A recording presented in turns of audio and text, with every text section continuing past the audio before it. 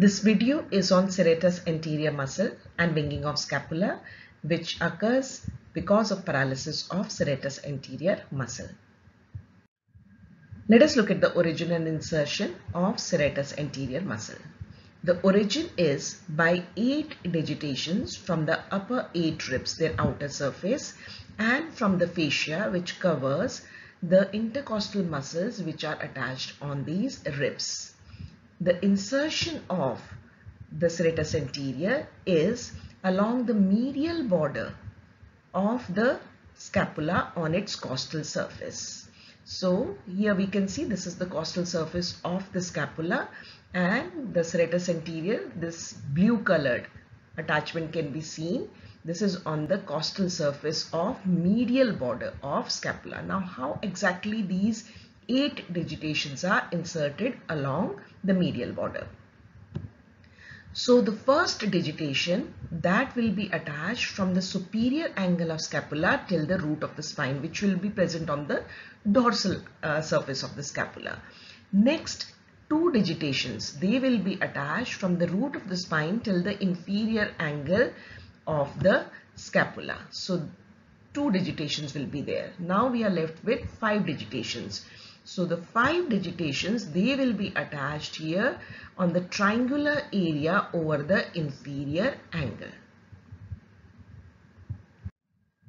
Coming to action of the serratus anterior muscle, there are 3 actions. First is it keeps the medial border of the scapula in contact with the chest wall.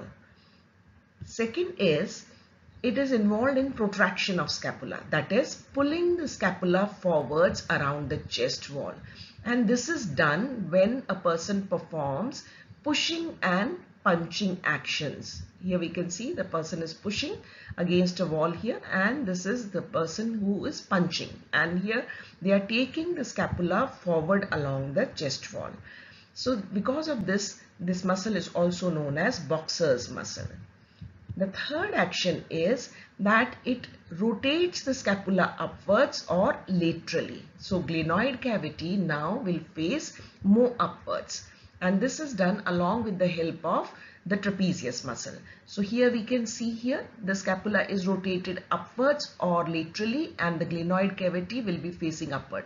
When do we need this action? This action is needed when we do abduction over the head. For that purpose, this muscle is needed. Let us look at the nerve supply of the serratus anterior muscle. It is supplied by long thoracic nerve, which we can see here.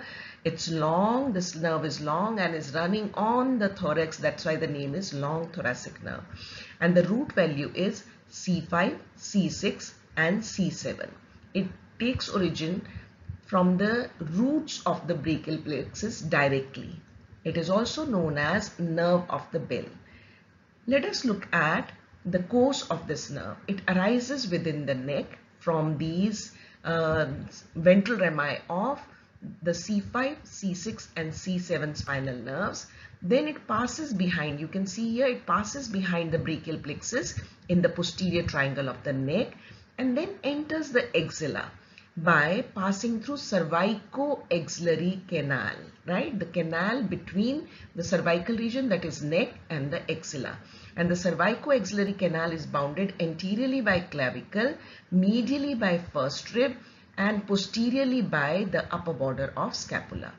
Then it leaves the axilla and runs on the outer surface of serratus anterior and supplies each digitation. Now this is a rare occurrence because most of the muscles, they are supplied on their deeper surface by the nerves.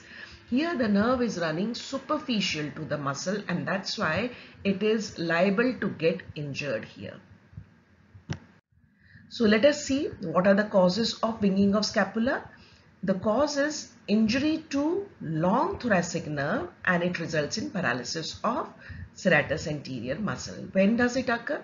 It may occur during mastectomy when the axillary node dissection is done along with removal of the lateral part of the breast. Now what will be the effect of the injury to long thoracic nerve? Now, this condition is known as winging of scapula. It is also known as boxer's palsy. It is also known as swimmer's palsy. Let us see why these names are given. Now, the effect would be that the medial border and the inferior angle of scapula, they become unduly prominent. They project backwards posteriorly, especially when the person is asked to push the wall in front of him or her. So at that time, the medial border and inferior angle, they become unduly prominent, and it appears as if the person has got a wing attached on the back. That's why it is known as winging of scapula.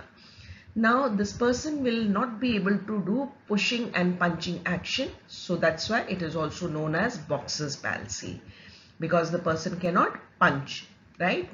Then inability to raise the arm above the head, that is, over abduction is not done, protraction is not done. These movements are needed for swimming. So that's why this is also known as swimmer's palsy.